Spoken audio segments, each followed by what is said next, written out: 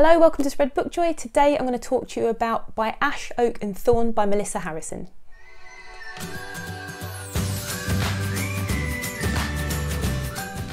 If you're new to the channel, I'm Jack. I'm a qualified primary school teacher who reviews great books for home or school and for adults as well.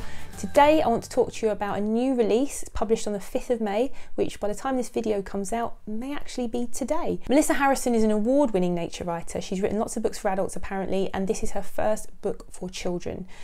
And it's about 3 tiny ancient beings called hidden folk. The hidden folk are guardians of the wild, and these particular ones are called Moss, Burnet and Cumulus, these 3 that star in this book, the protagonists of this book, and they live in an old ash tree at the bottom of someone's garden, and people can't see them because humans, mortals as they call us, they don't notice necessarily nature all around them, and they've forgotten how to speak the wild argot, which is a form of language that all the wild creatures speak to each other. So hidden folk apparently used to be absolutely everywhere in the landscape, looking after copses of trees, looking after rivers, taking care of nature. And as humans have sort of grown and expanded the places they live in, as humans settled from being hunter-gatherers to being farmers, they've slowly but surely kind of shifted and moved the landscape so that hidden folk are sort of being squeezed out of places. So when we start the book, Cumulus, who's the most ancient of the 3, who remembers the dinosaurs, he is starting to disappear. So one of his hands is starting to disappear, and they feel that there's a big change coming and things are happening. And then the ash tree that they live in is completely destroyed in a storm one night. So they decide they need to go and find some hidden folk to see if they know what's going on with Cumulus and if something's happening to any other hidden folk. As they start out on this journey looking for more hidden folk, and they cross the country with the help of various animals, and they have adventures cross the country, and then they decide that they might end up having to go into the mortal hive, which is basically a city.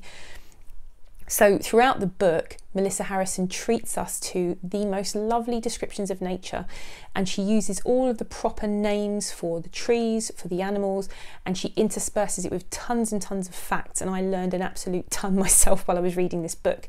All really interesting facts about animals. I really like the bits about the urban animals because I live in London. I found it really interesting about the plants and animals and the adaptability of the British flora and fauna that we see all around us, and how clever all these animals and these plants are to survive in an environment that we've made and created as humans.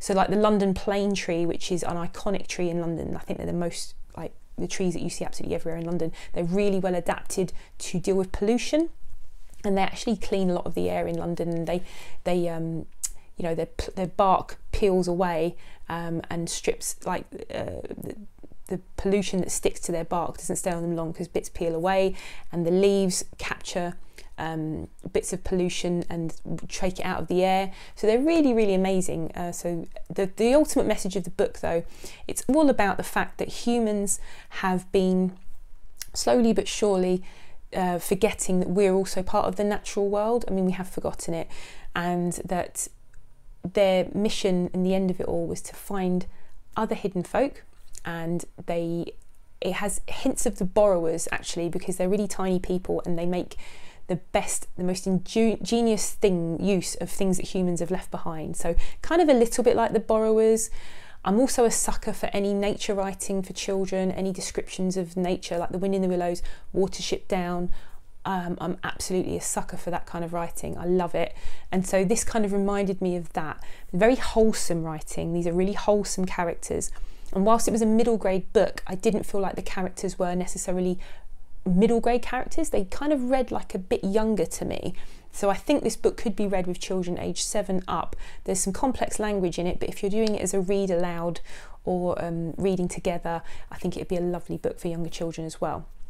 The characters and relationships, they're very, very sweet, and they're like any of us, these characters. They fall out, they argue, they bicker, they feel sad, they feel anxious. And what I thought was really lovely is Melissa Harrison intersperses constant advice on why they might be behaving in that way, and why you might feel angry or anxious when you do, and why, like one character for instance, they have an argument and she writes actually what he was doing was he was afraid of doing a particular thing, but instead of being able to say he was afraid. He just had an argument with his friends because that was his response to it, was to be cross and angry. So absolutely love the characters. They're very sweet, and like I said, whilst it was aimed at children aged 9 up, they're quite innocent characters overall. They read to me more like sort of children's age, you know, for younger children it read a bit more to me like. But I loved it. I just felt cozy and warm when I was reading it.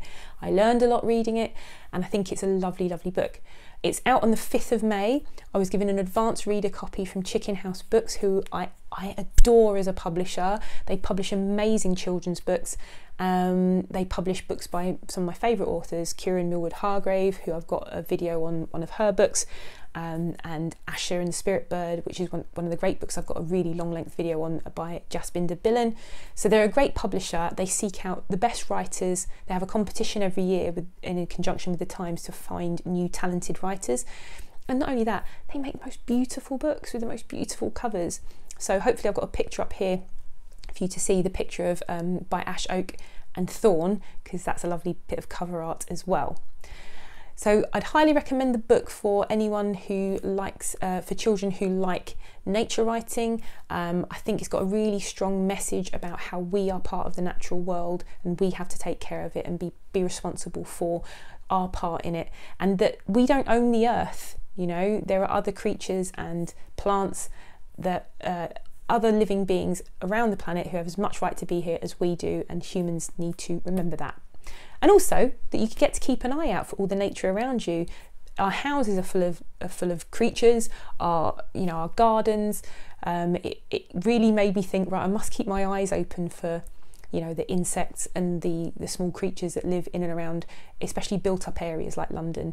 And yeah, I absolutely loved it. I thought it was a really lovely read. If you like this video, please click like and subscribe. I put review videos out on a Wednesday, and I put longer TBRs and other video content out on a Saturday. Hopefully you like this video enough to click like and subscribe, and I'll see you again here soon. Bye.